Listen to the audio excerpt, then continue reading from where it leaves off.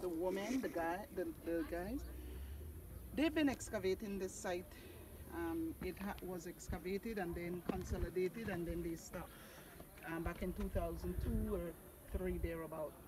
And so the Belize Tourism Board, the National Institute for Culture and History, they've started deciding to take and do consolidation. In the meantime, going and excavating to see what is there to open them up. And they do this whenever they get money. Or like I show you the kids, Met whenever my threshold. schools need, I guess, people to graduate with their thesis or their Way down doctorate, there.